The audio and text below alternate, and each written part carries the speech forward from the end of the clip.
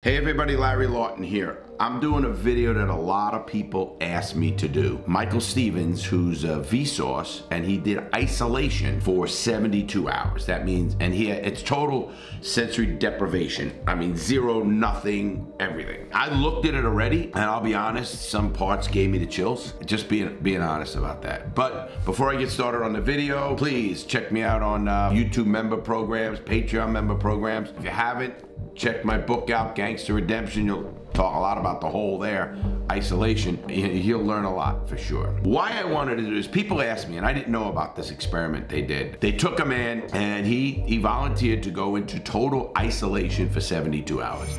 Even more extreme than isolation from other people is isolation from other people and stimuli.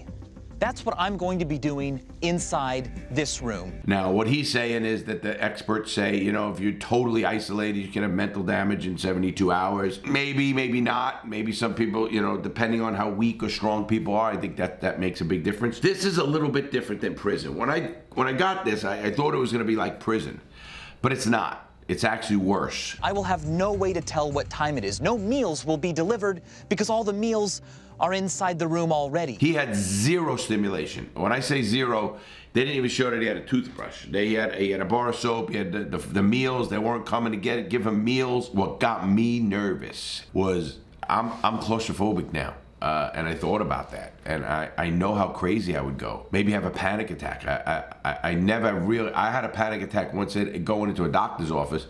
I can't get in an MRI machine. I can't even get in an open MRI machine. It only happened since prison. I was in the Coast Guard, lived in a small berthing area in a little space, used to sleep there in rough weather and make it a little corner lot, you know, little corner slot. So I totally changed after prison and after doing this.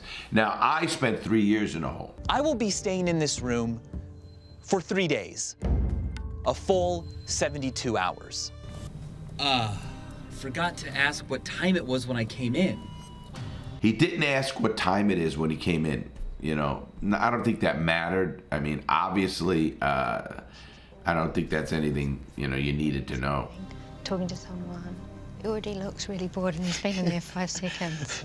He's bored already at 5 seconds. Now, how you handle that? See, I'm actually pretty tired. I'm watching him. He says he's pretty tired. He's getting monitored. He knows that. He can talk into a camera. That's a big help. First thing I did when I went into my cell was literally get on my hands and knees, ask the guard for a fucking a mop, a wringer, or a towel, just a towel, because there'd be so much fucking shit from the last guys in there or whatever it is. And they change you every 2 or 3 weeks, depending on what prison. So they would change cells, so every cell I went to. In an extreme situation, people can have massive hallucinations, be dissociated from reality, have tremendous anxiety, psychotic types of episodes. Now, they call it sensory deprivation, where you don't get anything. When I got out of prison, I actually had sensory overload. There was too much information being thrown at me that I freaked out. And that's when I went on the bus crying, when I couldn't even buy a sandwich. And I told that story in one of the videos that the bus driver says, hey, listen, we're gonna stop into the gas station and get some food. You got 40 minutes, get back on the bus. Fucking gas station, 40 minutes. I'm just out of prison. And there was a Subway there. There was a grocery there. I don't know if there was a McDonald's, but I always wanted a Subway sandwich because food. And I got to the line and I couldn't make the choice. There were just too many choices. And I had what they call sensory overload. My system shut down. So that is true. That stuff does happen. Your brain is an amazing instrument, man. So anyway, here he is. He gets in the cell. Again, the light's on. That's normal. First things I did, and I'll show you, clean the cell. Normally when I change into more comfortable clothes and I'm like ready for bed, I lay down and then I pick up my phone or I pick up a book or something, but I don't have that. If he succeeds in going to sleep. I know this is gonna sound crazy. One of the best things I did in the hole, and I know this is gonna be bad or whatever, I might get some feedback on it, but I masturbated a lot. And it's a way to relieve the excess energy. Your brain starts kicking into incidents you had with a girlfriend or whatever you did. So your brain is working better. And I would do that sometimes 2, 3, 4 times a day. And here I am, at that time, maybe a 36-year-old man, 37-year-old man, whatever it was. I did it all through prison. And believe it or not, it one wears you out. Your brain is active. in a different thing, and you can come up with a lot of things you've done in life like that. So that's one thing I did that they don't show. And now he's being watched on camera, and I'm sure, you know, I don't know if they even talked about that before this experiment. You can't do that, because it's such a stress reliever. I know you young kids know that. It's literally a stress reliever. It's going to be interesting to see what time he thinks it is when he wakes up. Right. Now, you see what he did? Put something over his eyes. We did T-shirts. He had a T-shirt on his thing. I don't know what the temperatures was in there. It probably seems pretty good. We used to be able to close that up.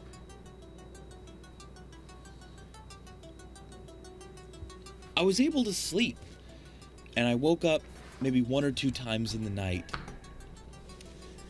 So I think it's probably, 8 a.m. Thursday morning. He's so far off on time, and that's normal. That would even be normal. You're never really on exactly. You kind of get an idea when you're getting out, because they'll let you out certain times. Like they'll let you out at 1 o'clock after chow, or 9 o'clock after the morning chow to go to your unit. When you're in the hole, to go back out. And you're a little off on that, especially depending how long you were in the hole. What he doesn't do here is, yes, he loses time, and he starts exercising. I guess I should have some breakfast. 1, 2. Now here he is exercising, and you see all that stuff. Now, what got my attention in this, he's really not a ingenuity guy. He's not really, he doesn't think outside the box. Now, why should he? He's not a prisoner. But did you see all of that stuff? The bottles, the water bottles, the toilet paper, the towels, the trash bin right there. Now, being smart, he could have took a little bit of a piece of a sheet. You got a full sheet, use your teeth, make a little strip down, and you have strips, and you can make pulleys to do things. You could put some of those bottles and you put water in them, and you make them heavy, and you put them in a little sheet. You could take your sheet or your pillowcase, put the bottles in there, wrap it up, and do curls. So he's not thinking outside the box. Now, that's just comes second nature to me. The first thing I did, I built the house in my brain, in the hole. When I say built the house, I literally built the house. I remember it to this day. I wanted to live on a golf course. I wanted to have a sunken dining room looking out over a glass window over the golf course. I wanted a Benihana table. You guys know what Benihana is. That's a restaurant. They serve food. And I wanted one of those kind of tables with the grill in the middle. All the people could sit around it. I figure, hey, at times, I could hire a chef and have a great thing, or make breakfast on that thing. I'm a big breakfast eater to this day. I literally, in that prison, in a hole, would literally, where I wanted the outlets, extra outlet, where I wanted the kitchen to go up a step so it looks out another window and has down, and you could put a bar there so people could sit around and have a drink and have the couch along the window. I had so in depth. It was really a whole house, about a 3,500 square foot house, literally in my brain. Every piece of work in that thing I did. I went from room to room. 6. Now, if he sticks with this routine, he's gonna get in great shape, this guy. Obviously, I don't think he did. VUTSRQP. He's using his brain good. Even talking out loud, they say, is pretty good. Some good ideas for mental stimulation.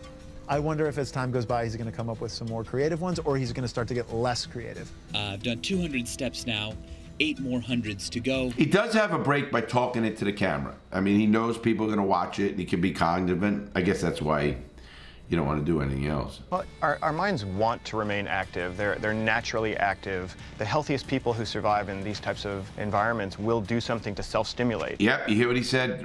The doctor just said that, guys who make it in this self-stimulate, and that was me.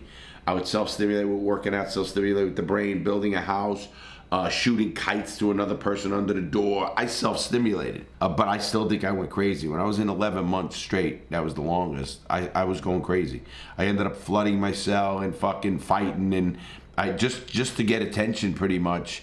They had to come in my cell and they four-pointed me, beat me. Well, they were trying to shut me up, obviously, because I was exposing the deaths in the prison. They'll do physical exercise. 97, 98, 99, 100, 300 steps. Now, what he could have did using this system he's doing, he had no pen, no nothing like that, but he could have took the bottles his bottles, all the stuff, all the toilet paper rolls, all the paper, and make, you know, take the toilet paper, make a little stick, and then make things to count. You know, we used to make chessboards. In each of us had a room. We'd make a chessboard, and then make pieces and call over to what position it was in. So we did that, and again, self-stimulation. He's not lifting too much weight there, was he? The mattress. It's amazing how hard it is to tell what time of day it is just based on your body. I think it's about 7 or 7:30 p.m. on Thursday. See how whacked out he is in time? He said it was 7:30 p.m. and it's 11:30 a.m. He's already quite off on his perception. Yeah, he's off on time is what the doctors are saying. It's not even that I want a meal. It's actually that I just want to have a meal with people. I just want to talk to some people. Now, he's saying he wants a meal. You know, he don't care about the meal. He can live off that. Listen to me, man. This fat fuck, I love food. I did get down to my lowest weight ever was in prison, and it was 189 pounds. As a big guy, that's pretty I looked like a crackhead, someone said when I got out. They really did. Although I was in great shape, my body is different. People don't recognize me like that, and I get it. Probably healthier and everything else, but that was just me. Because sometimes you have a cellie in the hole, and it does help. But then again, sometimes you don't want him. He snores, he smells, he's a fucking piece of shit. You end up fighting or whatever it is. When I was in the hole, a lot of times it was isolation because I was a little bit wild. I ended up having a routine that I got into that made me focus, and I had to focus. My brain is a very creative brain, and sitting there thinking about your life, your ex-wife, your wife, whoever it is, whoever you're dealing with, and your family, and then you get letters. I always got mail too. I was lucky. My family knew when I was in the hole because they only give you a pencil, like a little golf course pencil, you know, those little shits. And you have a piece of paper and you write a letter in pencil. My family always knew when I was in the hole because I was in pencil. The letter was in pencil. Oh, he's in the hole. What did he do? That kind of shit. And they'd visit, and sometimes you can get visit depending on what you did. Usually before you go to the DHO, which is the disciplinary hearing officer, you can still have visits because you're not convicted yet. But once usually they'll take your visits, they'll do that. Now you can't have a visit. Can't have a phone, can't have a visit, can't have anything. But when you had visits, that helped too. You get ready for the visit. You know, it was amazing because, again, some places had a book cart. Some places even gave you the paper, the newspaper. So I used to get the newspaper delivered for my whole time in prison, the USA Today paper. And I'd get it every prison I went to. Now, it used to come a day or two late, and I had a lineup of people who wanted that paper. Lawton, can you give it to me next? Nah, this guy's got it first. This one's got it, you know, whatever I had to do. Oh, come on, Lawton, give it to me. I said, nah, it's got a rotation. You ask him, and that's it. And people would read the paper 3, 4, 5 days later. It's still great because it's still news to you. You know, you're especially in the hole. I mean, you didn't even have a transistor radio. But I'm guessing it's, 8 p.m., maybe 9 p.m. on Friday. A good time to... They keep going back to time because he really don't know what time it is, and that doesn't even bother me. But he's not doing much. They're not showing him really taxing his body. You could tax your body, and it would be a lot better off, guys. A lot better off. A lot of similarities to do. There's things you can do that he didn't know to do that can make you be better equipped to handle something like this, because you do go fucking crazy. Now, here is zero. Like in some holes, we would have a book cart come around. If nothing else, they always gave you a Bible or a Quran or a Torah or a Buddhist book. They'd give you one religious book, and I've read the Bible cover to cover as a book 5 times, literally. I've spent a lot of time being entertained by my memories. See, memories, you know, I tell everybody, material things are just that, material. You'll lose them, you'll gain them, you'll get more, you get less. You can't take my shit that's out of my head. Can't do that. They took everything, the government. Can't take this. Good and bad. Can't take this. A fear I have right now is that it's just Friday, and that there's still a lot of time left. There were other times during this that I was definitely... You see, he's going a little crazy looking at the walls and stuff. Again, he could have ripped up his mattress. He could have did certain things that would have literally make things to do all day. You know, make a rope, make workout equipment, chessboard, whatever, just to yourself. And it would keep you really busy. I counted cinder blocks. I'd know the distance, and I would do certain things. You could also... Obviously, the best thing you do is running in place. Obviously, doing Tyson squats. We call them Tyson squats there with no weight, but man, you will get your ass fucking great shape. Push-ups, best exercise in the world. I used to do pull-ups off the bed because we had bunk beds, so I'd do these. Get muscles working. If we didn't have a shower in the cell, some of these places have a shower in the cell. Obviously, this doesn't. So you will start. I don't care. He's got the soap, but I'm sure he's taking a bird bath. But you're gonna smell. You're gonna smell. And first of all, depending where it is, I would take my clothes off and use the clothes for different things. Again, for making workout equipment and stuff like that. Always did that. Now I'm upset. He thought he was getting out, and now he's upset. But isolation, and I say this on this channel all the time, is the worst thing we can do to human beings. It's the worst thing we can do to human beings. We are social animals.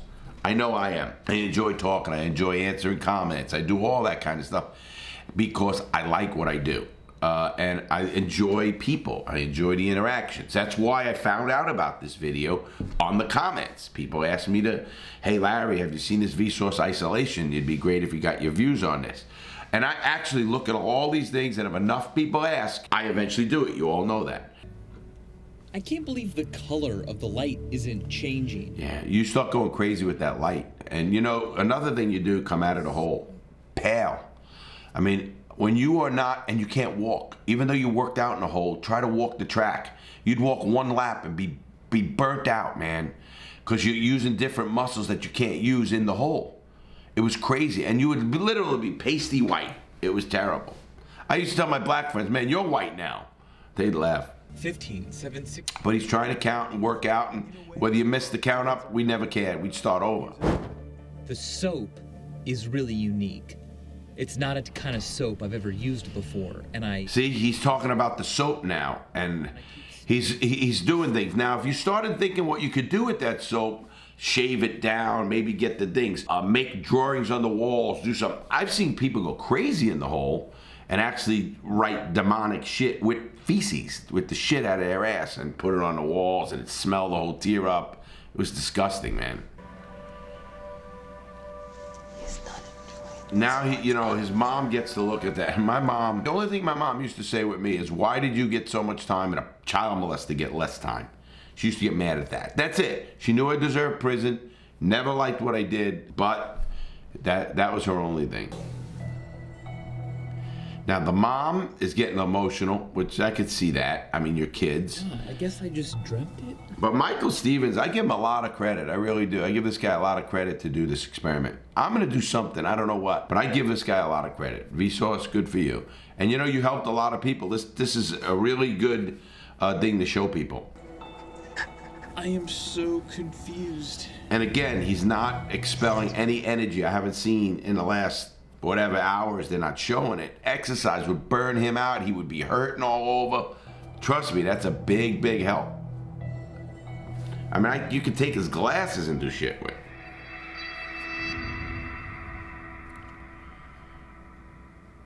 Oh, he's getting out now.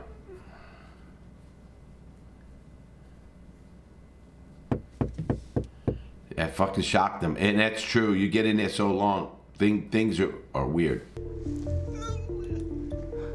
Your pulse is also... Now, they did his cognitive test. I don't think they were that bad. I don't think his cognitive tests were that bad. His blood pressure was pretty much normal. Obviously, when you get up and you go out somewhere and you're excited to get out, your pulse will be a little higher. 83 is nothing. That's actually good. 65 is great. Blood pressure wasn't bad, a little high, but that's, again, anticipation coming out and stuff like that. I would have came out with my sheets, probably some shit I made, worked out shit. I think I would have handled it better than him. I really do. But thank you, Michael Stevens. I really mean that. Thank you, because I think you opened people's eyes with this video. I talk about it all the time on my channel, how the hole is so wrong. And they're finding out more and more how it really fucks with people. But as I tell people, don't go to prison.